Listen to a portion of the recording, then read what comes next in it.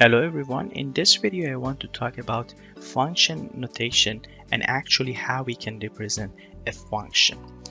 Basically, a function can be represented in different forms, but in general, function notation is a fancy way of representing y in terms of x. Let's look at one example. We have y equals to x cubed plus 1, and in terms of function notation we can write f of x equals to x cubed plus 1. So instead of y we have f of x, and we can use any other letters that we want. For example, we can say g of x, h of x, p of x, z of x, and many other forms.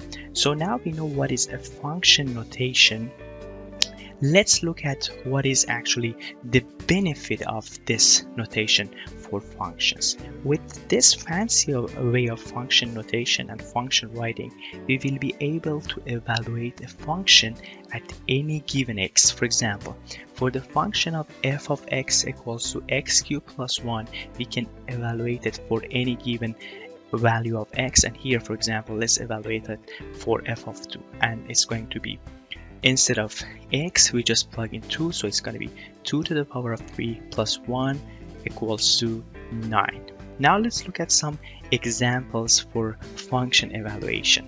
We have f of x equals to x to the power of 4 plus x squared plus a square root of x, and the problem is asking for f at x equals to 4, and another one is asking for x minus 3. So the only thing that we have to do in here, instead of x we need to plug in 4. So let's look at the first one.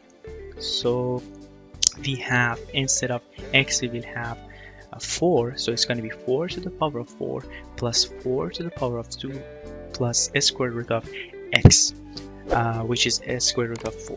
And then we will have 256 the first term plus 16 the second term, and a square root of 4 is 2, which is the third term, and the final answer is going to be 274. The other example, we have x minus 3 and we want to evaluate the function at x minus 3. So again, then the only thing that we have to do is just plug in x minus 3 instead of x, so it's going to be x minus 3 to the power of 4 plus x minus 3 to the power of 2 plus a square root of x minus 3.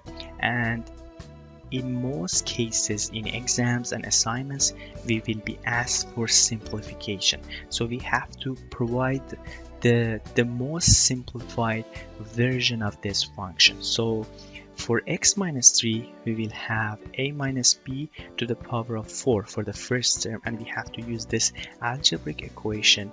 Therefore we will have x to the power of 4 minus 12 x cubed plus 54 x squared minus 108x plus 81.